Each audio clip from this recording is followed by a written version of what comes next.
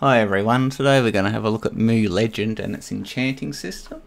So we're just going to head over to the enchanter and we'll have a look and see what we can do. And I'll see if I can explain it.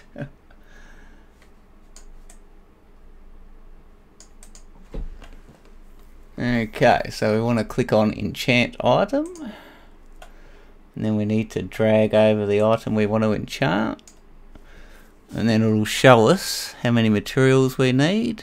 So we'll just click auto enchant and that will keep going until we get to +7, so we'll just do that now. Click OK. Hopefully we won't use up too many jewels of bliss. See what happens there.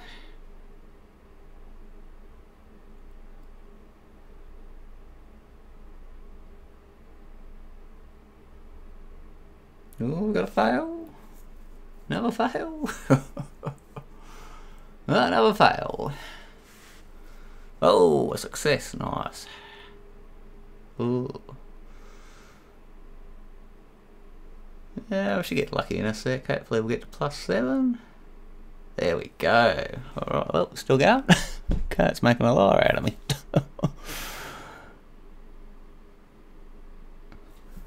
Okay, so obviously I've changed that since the last time I played it. Now it goes up to +9. Okay.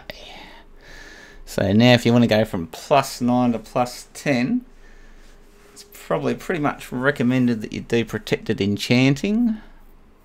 And if you're going to do that, you're going to be needing to use red zen. So if I click on the protected enchanting button now, it's going to ask me if I want to use red zen or bound red zen.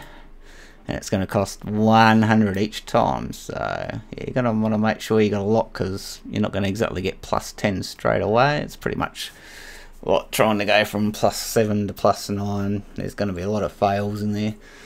So what we'll do is we'll just leave it at that. I don't really want to waste my red zen on this video. Maybe in a future video when I've got more red zen, we might have a look at that. So let's have a look. What do we end up with here? Close that off.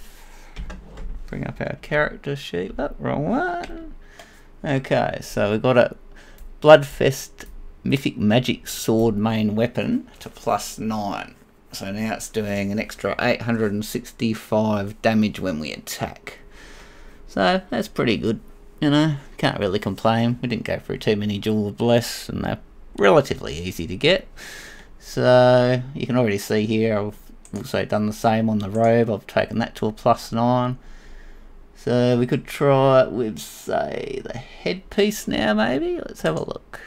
So we'll go enchant item again. Put the headpiece over there. And we'll go auto enchant. So it's also using magic gems and just regular zen. So it says there's zen. So each time it will use 2 Jewel of Bless and 9,030 magic gems and 272,992 zen. So we'll click auto enchant and see how we go. Let's see how many attempts it takes to get to +9. Okay, that's 1, 2, 3, 4, 5, 6. Oh, we're not doing well here. 7.